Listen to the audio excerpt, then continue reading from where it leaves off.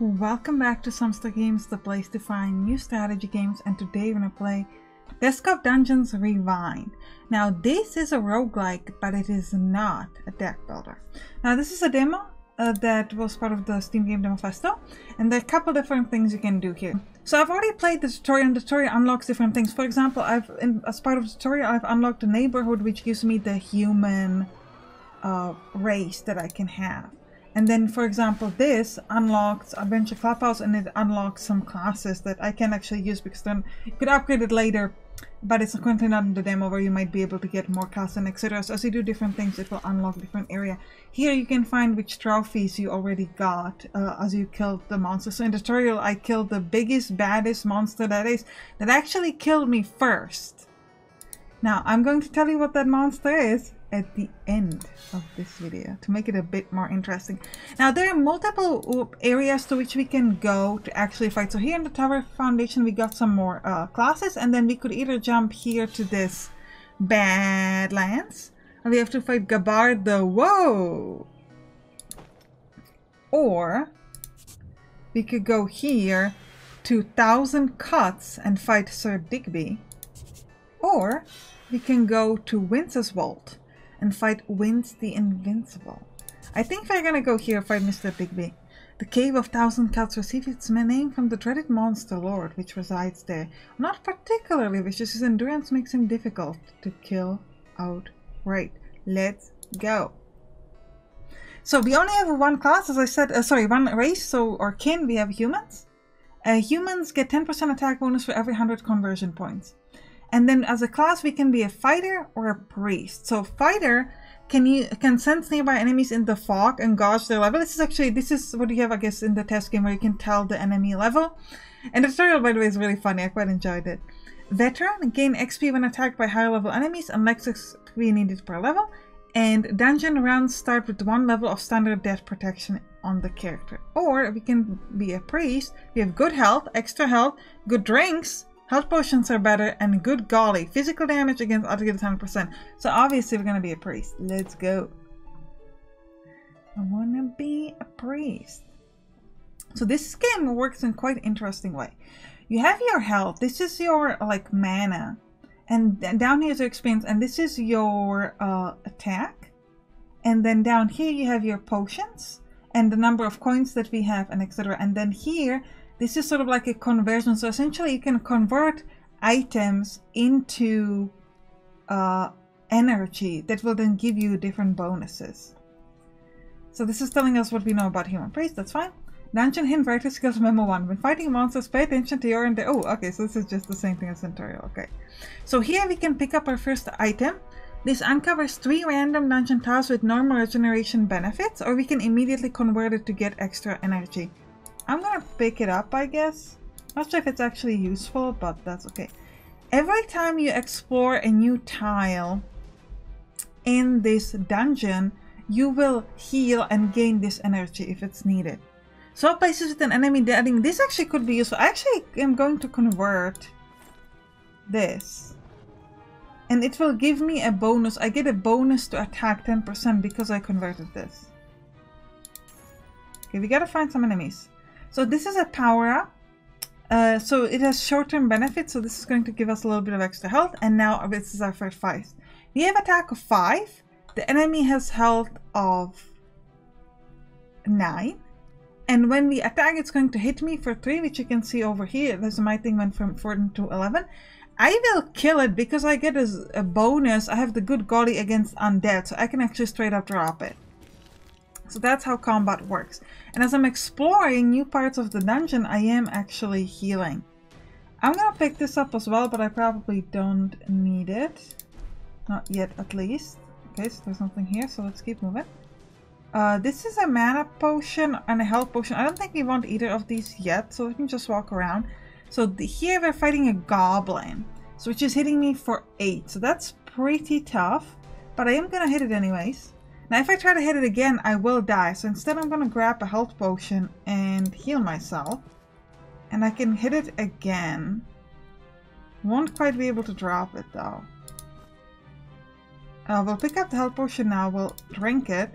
and we'll attack it one more time, which will allow us to kill it.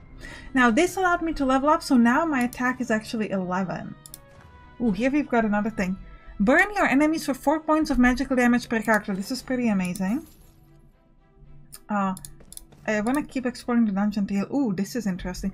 So this guy only hits me for 1, a meat man. But I hit him for 11, so let's just hit him.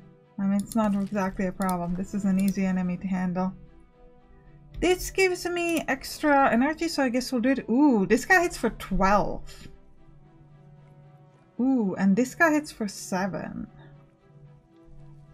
Interesting. We get the same XP for each, so we're better against this zombie because it's undead and we can drop it. I can insta-drop it, so I'm gonna do that.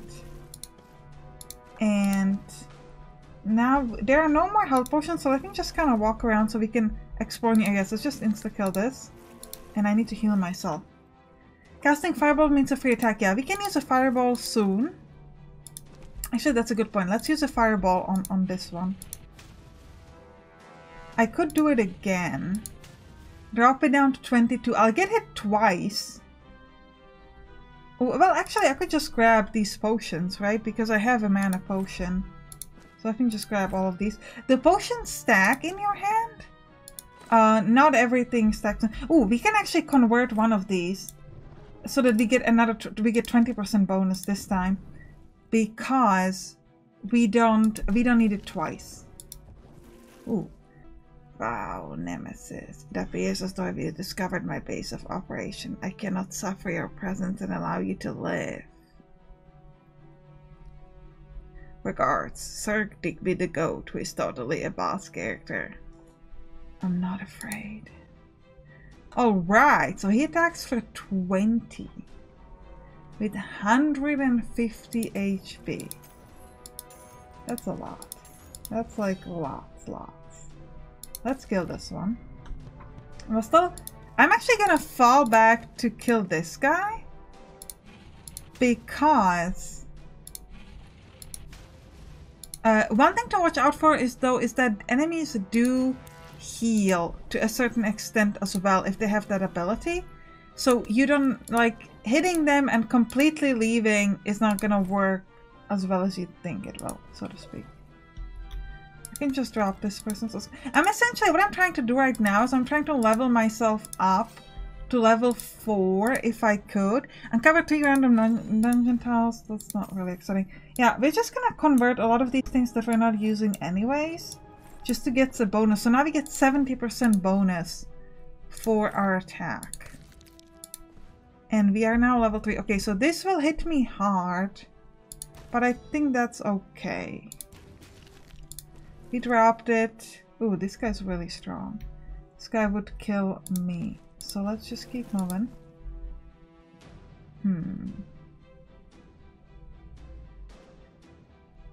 Now we could heal over here just by exploring. Let me throw some fire on the goat.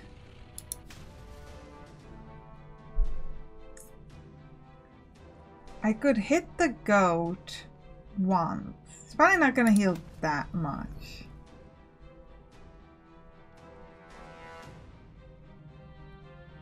So it restores 40% of my HP, so I think we can just do it immediately. We'll try this one more time. Now I can't kill it right now, so I have to walk away to heal, which is a bit ineffective. Okay, let's go back. Use the burning. And you can see it increased its in health a little bit, went from 82 to 90, but it wasn't too bad. And let me burn it one more time. Okay, I can kill it. Kill the boss! Mr. Digby. So if I grab the trophy, it will make me leave. Now, as you saw, Mr. Digby was a goat, and goat actually is the hardest enemy in this game. Now we could go deeper into the dungeon. We actually don't really need to because we managed to kill the enemy on this turn. If you straight up grab the goat, then the goat horn, you will essentially leave this this dungeon because you finished the area. So if we just go here and we'll just exit, we finished the stats and we gain I guess we gained the bonus from killing this thing. We earned 185 gold, and we can go back to our little village. And we sold the goat horn for 150 gold. So we gained that. And now we could move. Obviously, you can see that the area that was here is not here anymore. And we can upgrade something. So I could upgrade this tower foundation. The piece of the kingdom has been staked out by a group of mystics for its arcane geographic properties and whatnot. The proud tradition of wizards everywhere. They haven't actually done anything with it yet. Well, we're gonna do something because I want to know what blood mages do. So if we were to jump, let's say, to a new mission here, fight Wins the Invincible, we could now be... Oh, it only gives me 1 because it's at 3, but apparently here it's only 1. So a wizard. Can see location. Oh, I guess it was like each upgrade gives you a new class. I see. So we didn't get to the blood mage yet. I understand. Can see locations of all glyphs from level start. All glyphs are small items. Glyphs cost -1 mana and donate 10 conversion points to other conversions. Start with the Burnaidaras glyph. Faster burn, stacking. Well, actually, I think we're going to end the episode here, but I hope you enjoyed it. If you did, write down in the comments and you can click on the right towards some other game that we play on this channel. See you there. Bye bye.